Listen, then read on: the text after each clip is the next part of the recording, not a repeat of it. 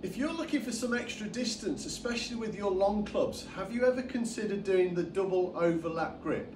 Now apparently Padraig Harrington's doing this with his driver and he's definitely gaining more club head speed and more distance. So conventionally we would either have an overlapping grip or an interlocking grip, but this way we have two fingers overlapping. Now the reason being is the closer your hands are together, the faster you can move the golf club. So what I'll do now is I'll just demonstrate one with one overlap and one with two. Let's see the difference.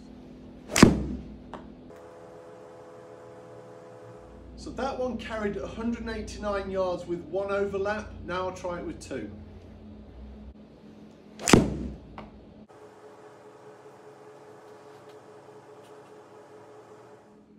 Now that shot's just carried 210 yards using the double overlap grip. So this must be worth giving it a go.